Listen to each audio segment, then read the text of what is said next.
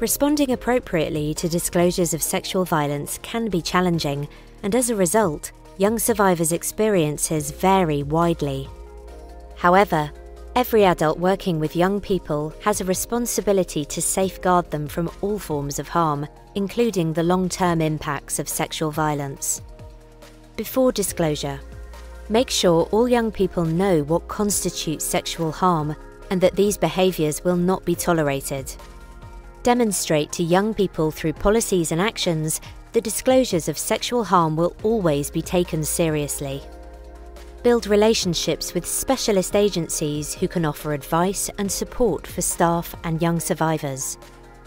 At disclosure, provide a means of reporting that allows young people to share concerns anonymously if they want to, and preferably to a specially trained member of staff or to an independent external agency.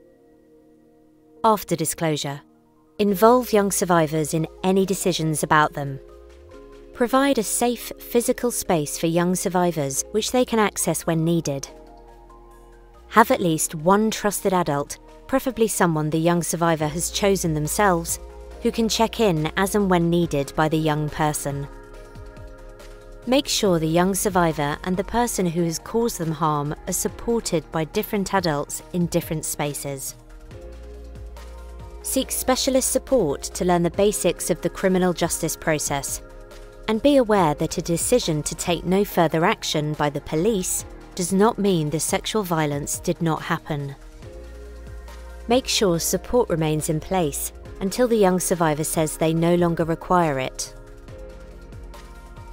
Ongoing support. Be mindful of changes to timetables, of teachers, or around exam time. Ensure support in place isn't forgotten or assumed to not be needed anymore. Young survivors are moving through challenging life transitions, and responses to sexual violence may change over time. The journey to recovery can be very long and complex, and closure may not be possible. Supporting young survivors to manage safely and in the best way they can should always be the priority.